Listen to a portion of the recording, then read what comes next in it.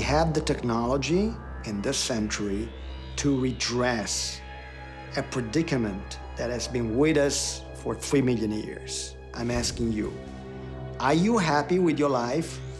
Being born, aging, dying? Italian professor Sergio Canavero believes he can do what no other surgeon can.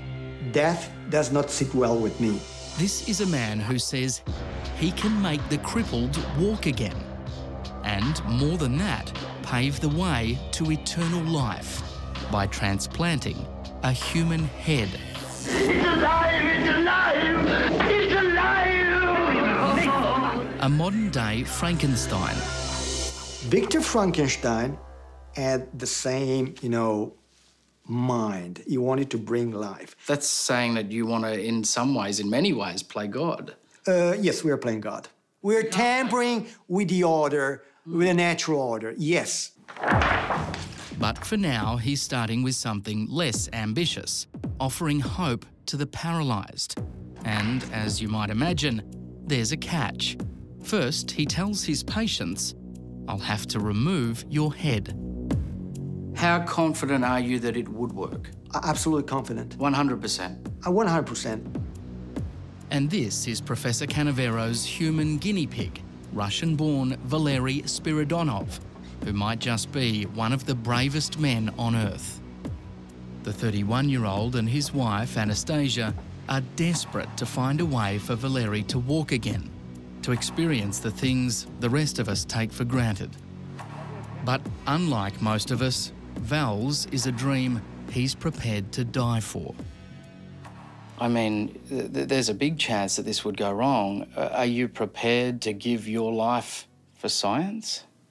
Someone has to. Someone has to be first. Someone has to be first in space. Someone has to be first in this. Of course, the human experiments are unavoidable because many people require this technology.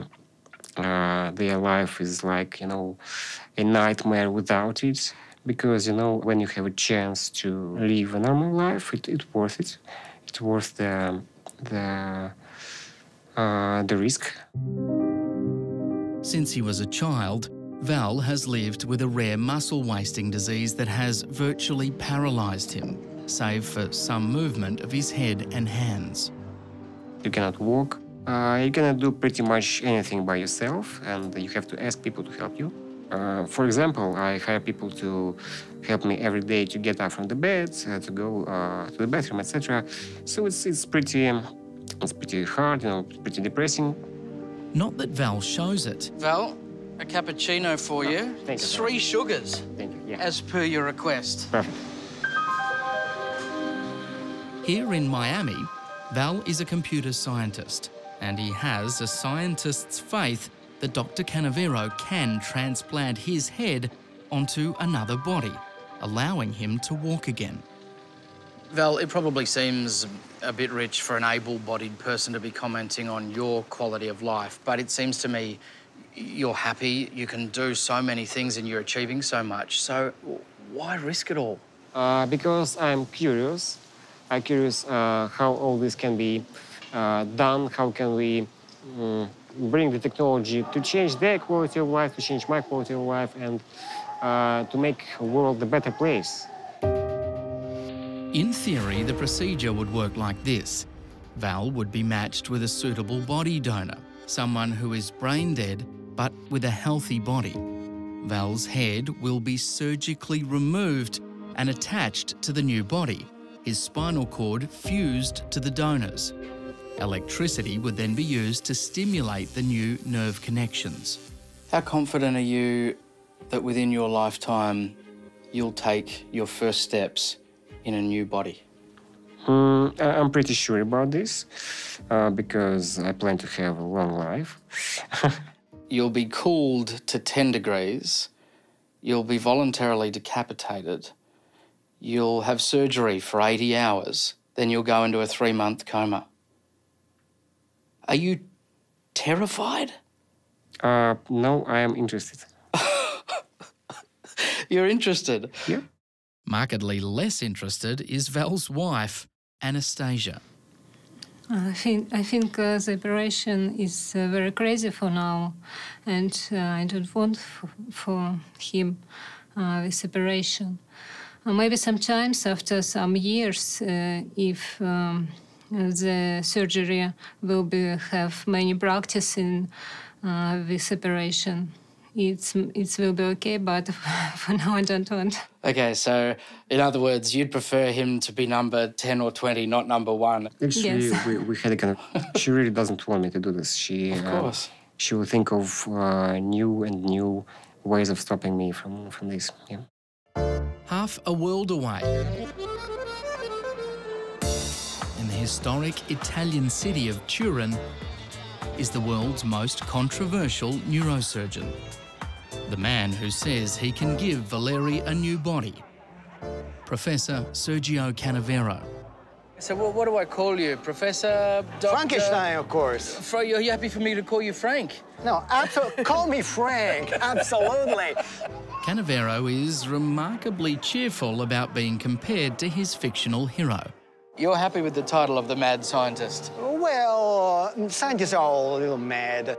But what becomes immediately clear is that for Canavero, this procedure is no joke. This is his life's work. When did you first come across this idea that you would want to carry out the world's first human head transplant? Well, actually, I was 16 years old. One day, I just came across this clipping from newspaper about this neurosurgeon who carried out a full head transplant on a monkey. And I was like blown away. I said, it's fantastic. What did he do? While transplanting an entire human head may seem far-fetched, the same was once true of hand and heart transplants, which are now routinely carried out around the world. And just a few years ago, one of the biggest medical breakthroughs of all time, a human face transplant. This is a craniectomy. Now, Sergio Canavero is plotting the ultimate transplant surgery and happy to show me precisely how, if given the chance, he'd remove my head. The key is simple. Let's say that right now, I insert a scalpel.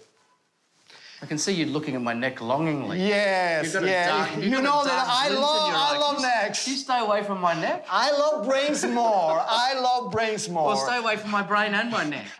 We're in the Italian city of Turin, famous for its rich culture and 2,000-year history, but soon, perhaps, to be better known for one of the greatest medical achievements of all time, the first human head transplant. This is the start of the revolution, and a revolution it is. And the man who says he's going to do it, neurosurgeon Sergio Canavero, is sizing up my body for a demonstration. What I want to do is detach my head because my body is sick, very sick or whatever, and I want to just install my head on your body. How do you think your head would look on this body? Would you be happy with it? You wouldn't choose this body if you had a choice. No. Well, actually, my preference would be an Australian Thor. You know the actor? That's it. Perfect. Hang on. Thor, Whoa. Thor, beware. You're saying if you had the choice, you don't want this body, you'd prefer to have Thor's body. Now, look, Thor's body is a bodybuilder. It is easy to forget this wacky scientist is deadly serious, committed to achieving his life's ambition. So the surgery is like this. That's a good, steady hand, thankfully. Yeah. No shaking, I've noticed. No. So we're going here, and of course, it's here. Something unnerving about this, so to speak. Don't move here. How long, once you've taken my head off, Now, how long till it has to go on the new body? How much time we got? How long does it take for the transference? Easy. Now, imagine your head. Count. 1, 2, 3, 4. Stop. The head is now placed on the body. At that point, you start all the reconnection procedure. When Canavero performs the procedure, he'll be joined by a team of up to 30 doctors. Once the donor has been declared brain dead, the recipient is prepped for the operation. The surgeons swing into action. The surgery takes place in a huge operating suite with the two gurneys aligned very close to each other. Going in now at C5. And two teams, two surgical crews working in unison. The head will be transected layer by layer. Okay, open up a little bit more. And they will spare the voice box. That point you use a sophisticated blade, so you cut through both cords. Once they are detached, you transfer one head on the body. Okay, so you behead one patient, in the case you, and my head is transferred over on your body. Then comes the most critical moment of all, fusing the two spinal cords. That has always been the stumbling block. But the professor says he has the answer, and to be honest, it is shocking in its simplicity. He will use a chemical known as polyethylene glycol, or PEG.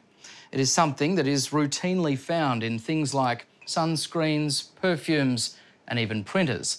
Canavero says it has the incredible ability to repair and fuse delicate cell membranes, allowing the patient's head to control the new body. But is there any evidence that it works? Canavero says this dog in China is all the proof anyone should need. The animal was paralysed with a severed spinal cord, but treated immediately with Canavero's PEG technique. The dog is paralyzed for 3 days. Paralyzed. Within weeks, ends with dogs walking again. And after 2 months, running. It's certainly enough proof for Canavero's first volunteer, Val Spiridonov.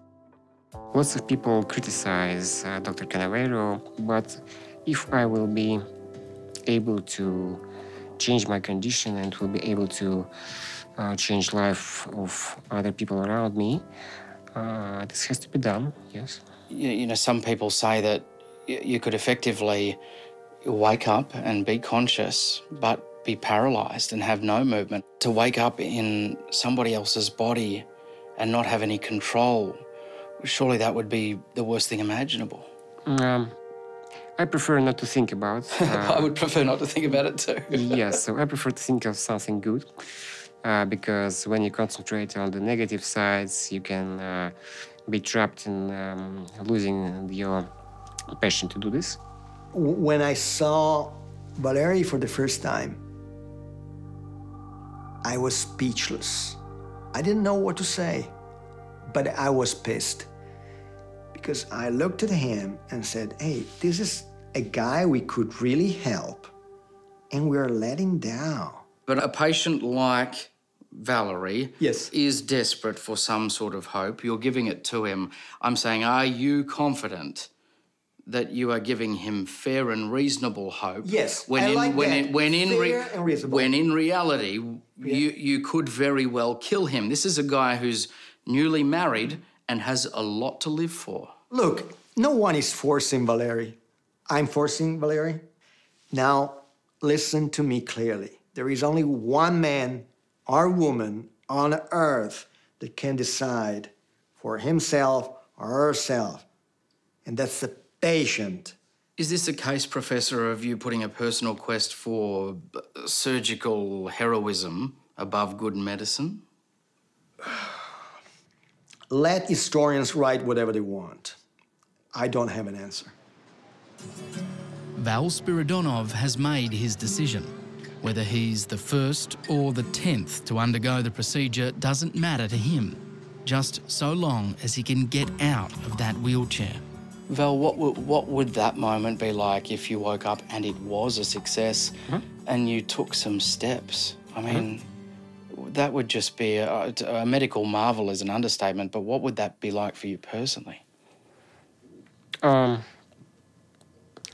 I would feel like I have accomplished another project successfully.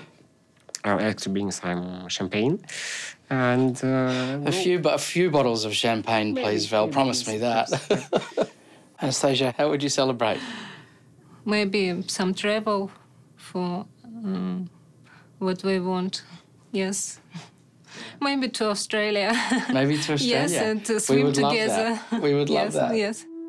And the man who says he can make that happen is prepared to stake his life on it as well. Would you be prepared to roll the dice as such if they said, yep, sure, we'll green light you, but if you fail, you get a murder charge, we'll throw you in jail? No problem. Would you take that risk? Absolutely. You're that confident? Yes, I am. You're either, Professor, a deluded narcissist or one of the greatest geniuses that has ever lived. So only history will tell. Do you agree? I agree. Okay.